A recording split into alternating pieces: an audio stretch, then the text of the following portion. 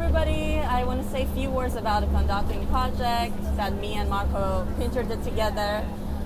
Basically, I met Marco a few years ago when we were working on another collaborative project together. I told him about the experience I had at Lincoln Center,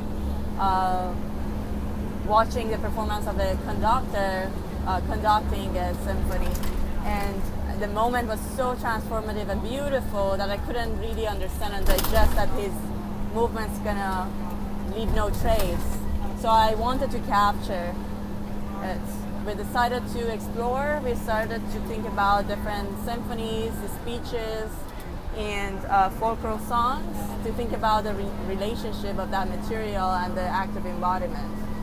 We also thought about the baton as being an extension of the body of the conductor, and the same way that I'm kind of thinking about this RV now as an extension of my body.